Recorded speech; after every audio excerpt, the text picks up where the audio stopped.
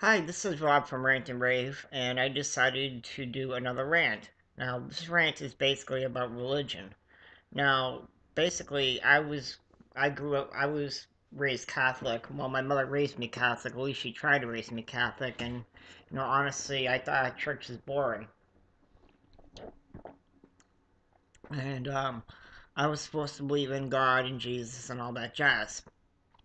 Now, just recently, I was in a relationship with a woman that was Christian, and she tried to get me into her religion, which I actually sincerely tried to get into. But the fact of the matter is, I didn't agree with everything she said about the Bible, and I disagree with her even more about it even now. But basically, what I'm saying is this, okay? Is that I started reading the Bible, and it's full of contradictions. One contradiction is the fact that God made man on the sixth day. Okay, God created the earth and heavens and made man on the sixth day. Well, if that was the case, then where did dinosaurs come from? Like seriously, where did dinosaurs come from? Because dinosaurs have been around for like 60 were around for 65 million years ago. They were around. This is long before, man was even thought of. Now, basically, it's common knowledge that man did not coexist with dinosaurs. It just did not happen, okay? It just did not happen. Man would have been eaten, man would have been stepped on. It would have been just not even, in the cards for to coexist with dinosaurs. But you know, I also, the Bible is full of fictitious stories too, such as, a talking snake with Adam and Eve, a talking snake, and a boy living in a whale. These are just ludicrous stories that cannot be backed up by science. And my argument against religion in the Bible is none of these things can be backed up by science. It's all to me, the Bible is full, but the Bible is basically fairy tales. The Bible is designed to get you to live, by God's word, which I'm sorry, but there might not even be a God. So, but I'm going to give you guys some reasons why the Bible is basically wrong, okay? The Bible is full of contradictions. A contradiction is what happens when two or more statements are incompatible. The Bible is full of contradictions, and they begin in the opening chapter Genesis, where they find two creation stories that contradict each other. In the order of alleged creations, as well as the way things are created. Okay. Doublets. A doublet is a biblical term in the repetition of storylines, wherein the character on emphasis is different. And examples of these doublets include the two creation stories, the two set of commandments, and possibly third and three patriarchs prostituting their wives out in the census of the Israelites under David. In fact, I don't think there is one story in the Bible that does not have a different version. Such things call into question the authenticity of these stories as well as their origins. Okay? Now, it's like I said earlier, the Bible exaggerates, okay? The Bible simply cannot tell a story. It exaggerates to the point of being absurd. For example, it described a flood that is such great in magnitude that the highest land-based mountains are submerged. While there is evidence that flooding occurred in the area, there is absolutely no evidence for a flood of this size. Okay?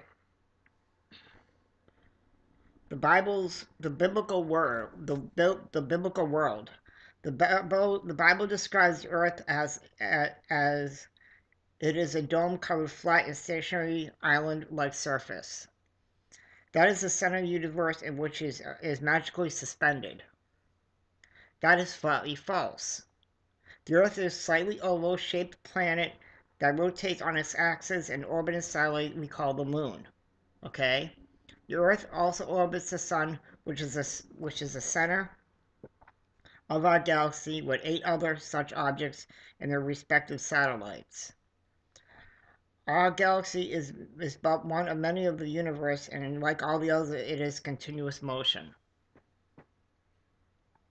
Now, here's the biggest one of all that I totally agree with. It's called science. The Bible is at odds with the actual history of its times, and often tells stories upon where there is no evidence to support. The greatest of these alleged exodus is out of Egypt. It didn't happen. The same applies to the story of Esther. It routinely goes into history of surrounding civilizations wrong, such as crediting the Darius of the Mede and the taking of Babylon when it was Cyrus of Persia. Cruelty. The Bible is full of cruelty. In some form or another, from the execution of rape victims to genocide slaughter of non-Israelites. There isn't much in abject violence that is not condoned, even demanded by the biblical authors. Of all ethical problems in the Bible, it is Christianity itself that points out the biggest injustice, while it's damning our entire species due to a specific act of two individuals.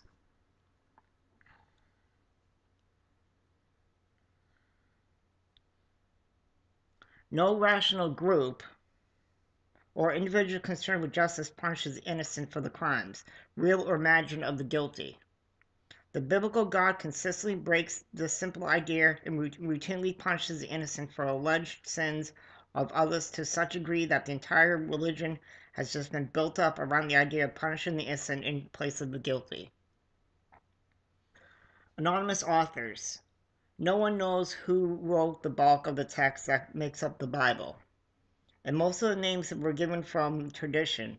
This applies to the Old Testament, the New Testament. We also do not know that they are written only to make the best guesses regarding their origins.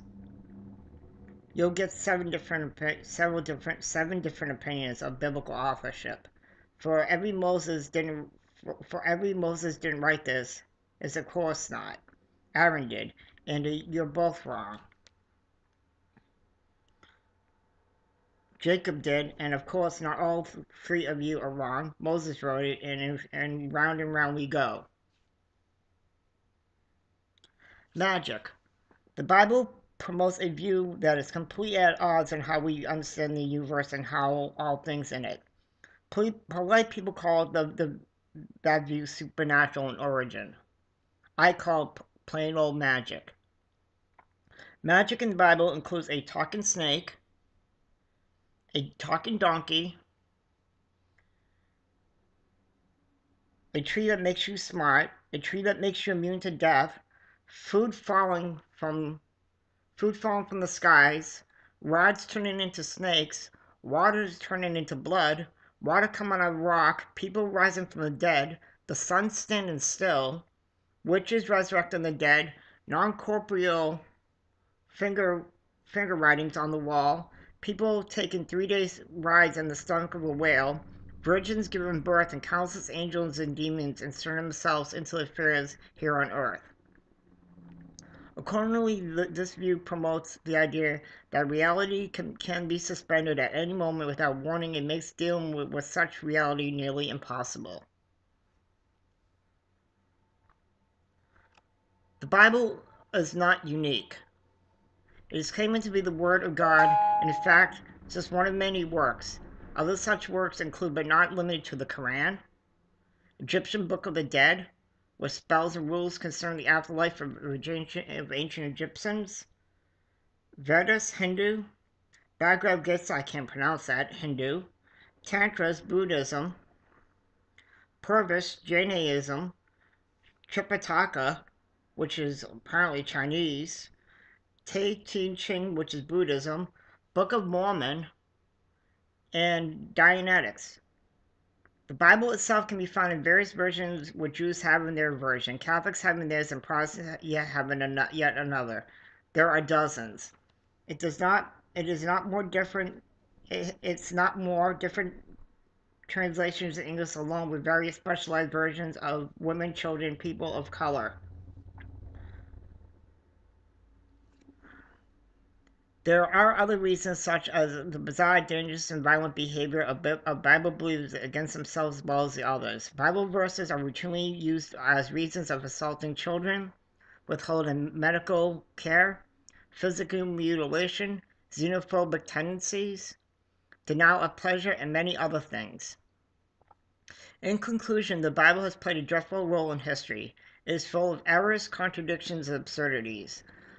The, the problem I will call them have been in spite of, not because of the Bible, it's because of the application of reason and science that we have overcome these things. It has not condoned, even demanded. Pretending otherwise is just plain silly. Now, what I just read off to you guys is the 10 reasons why the Bible is not real. So I really hope you pay attention to this video and wake up and smell the coffee and realize, that these are all fairy tales. Alright? So, if I pissed anybody off, oh well, get over it. This is Rob from Rant and Rave. Peace out.